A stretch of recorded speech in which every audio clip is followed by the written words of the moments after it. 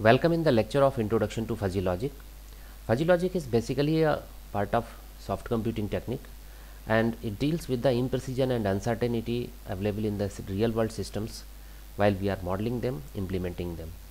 So I would start this lecture by introducing you human decision making techniques. So human decision making techniques are used by human beings in their decisions, and the major specification, or we can say the special characteristics of this human decision making is that that they make decisions in the environment of uncertainty, imprecision and partial truth.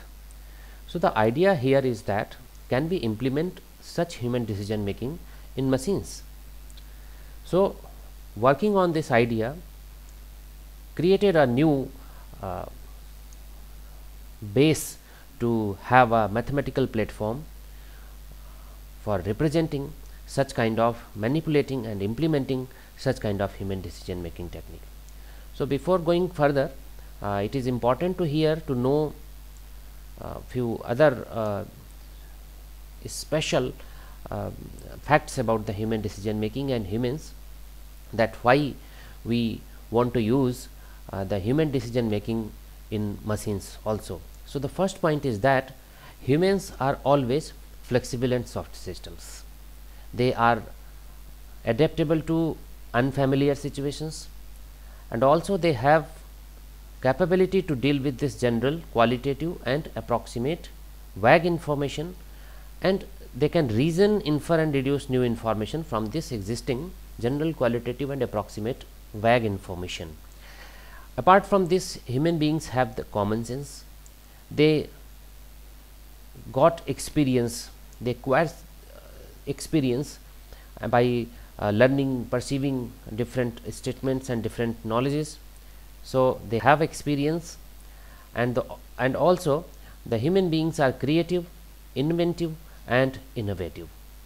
So these are the different features of human decision making techniques, in which the advantage, we can say that these are the advantages of using the human decision making systems. So we go further, and if it is implemented, means human decision making is going to be implemented on machines, then there is one problem over here, the representation of human knowledge. Basically, when we talk to each other, this is a very subjective information. For example, we never said that today's temperature is 4 degrees centigrade or 6 degrees centigrade. We say always that today is very cold, and in summers we say today is very hot. We never say that this is 41 degrees centigrade or 45 degrees centigrade. So we are communicating, we are representing our knowledge, we are communicating, we are manipulating our decision making using such kind of subjective linguistic information.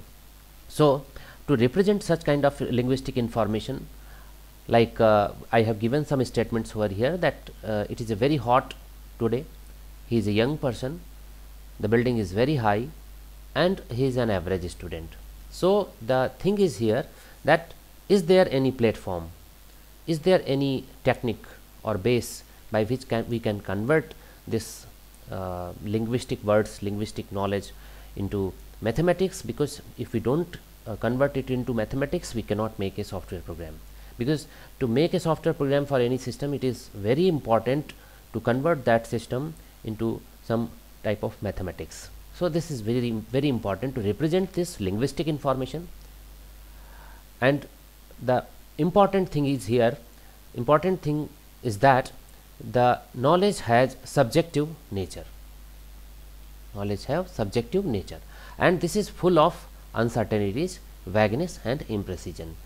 So the representation of human knowledge is a big problem, and this is the reason by which the fuzzy logic has been introduced. So fuzzy logic is a mathematical framework that deals with the subjective attributes of linguistic knowledge, and that it provides a better platform for manipulating the human knowledge and used for decision making. So I just want to introduce here Professor L.A. Zade. He has written a paper, research paper, fuzzy sets, and this was published in the journal Information and Control, volume 8, in 1965. So this was the first time when the idea of fuzzy sets came into existence, and this was introduced by Professor Lofi Alisker Jade at University of California, Berkeley. So the major features of this fuzzy logic was that they deals with the approximate reasoning, as I have told earlier that this is also used for representing the human knowledge, which is full of subjective feature and uncertainty and imprecision, vagueness also. It has multi-valued logic. I would be explaining later that what is the meaning of multi-valued logic, because this is an extension of Boolean crisp logic. I would be explaining later it. This represents and processes the linguistic information, I have already told, and subjective attributes, this is already discussed. So here I want to give you a very little mathematical idea to introduce fuzzy sets. So normally in crisp set theory, you can say if I have one set A and the members of this set are 10, 20, 30, 40 and 50. These are the different members of this set.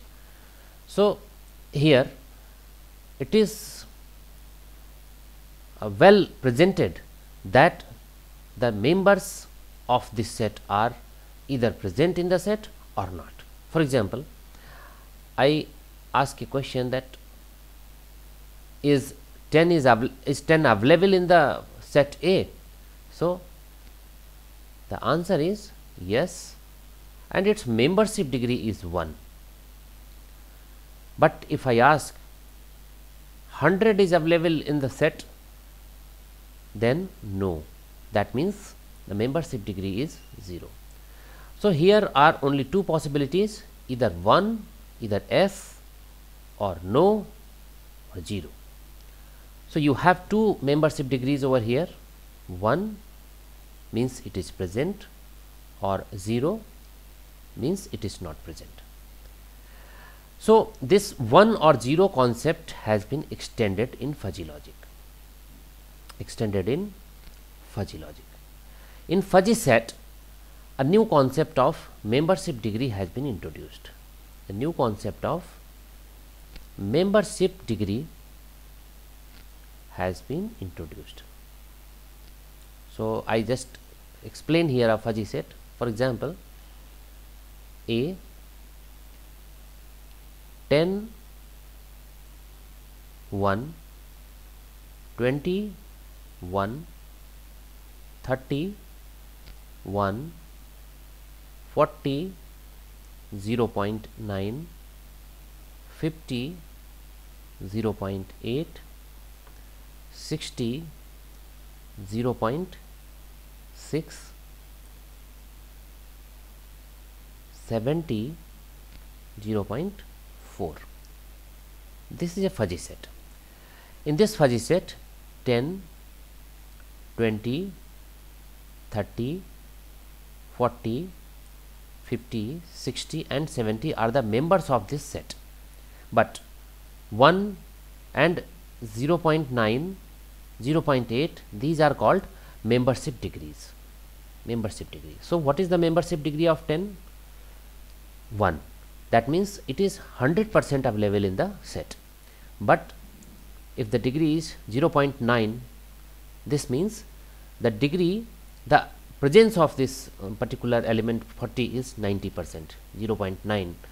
Similarly, 50 is included in the set with a membership degree of 0.8, means 80% it is available in the set. This is 60, 0.6, 0.4. So we have introduced here multiple values in between 0 and 1, including 0 and 1 both. So in this case you have only two values 0 and 1, that means this is called a bivalent logic.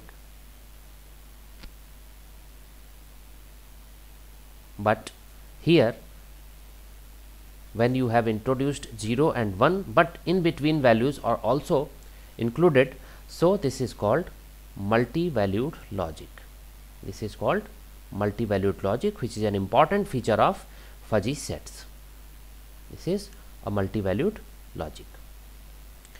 Now I explain the fuzzy set example in another way, and that is I would be taking an example of tall peoples. So tall peoples are as follows. For example, I am taking the height of the different peoples in centimeter. So I have a set tall. Here the values are 165, 170, 175, 180 and 185.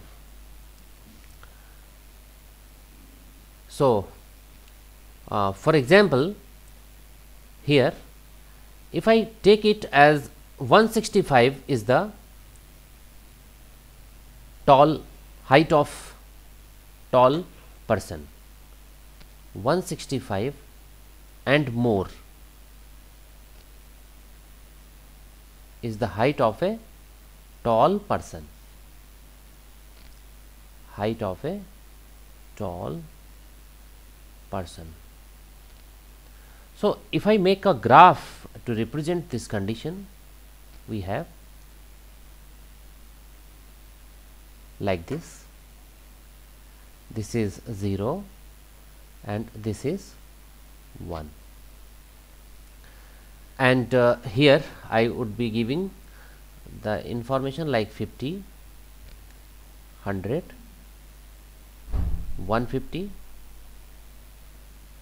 200 and 250 like this.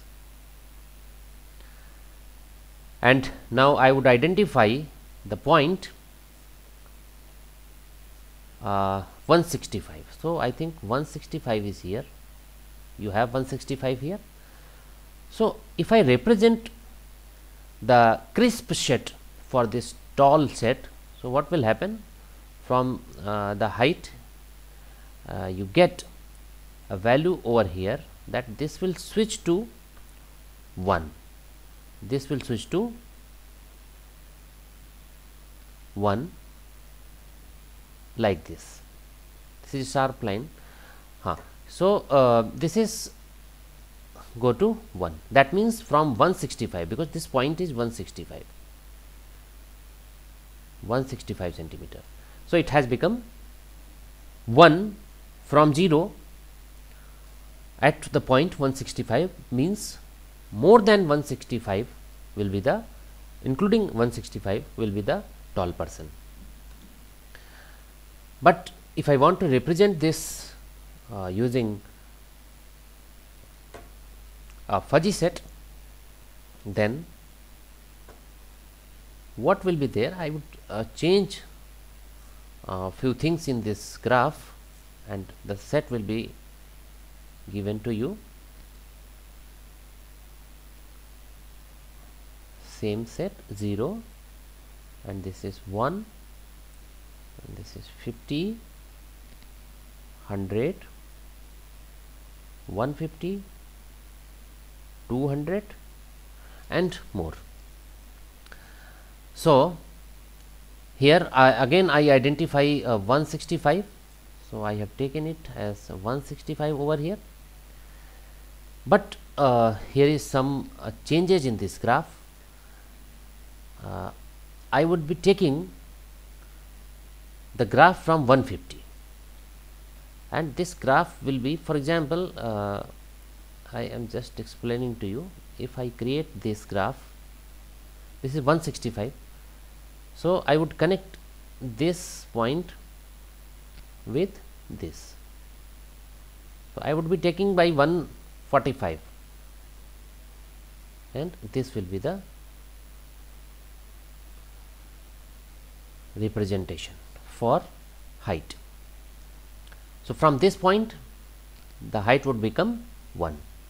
So what is going to happen over here, if I want to, this is the representation of a fuzzy set.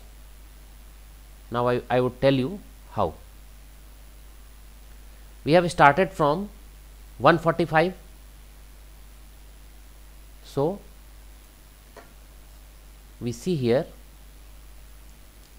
I would take this as a 148 as 0.3, comma 153 as 0.4,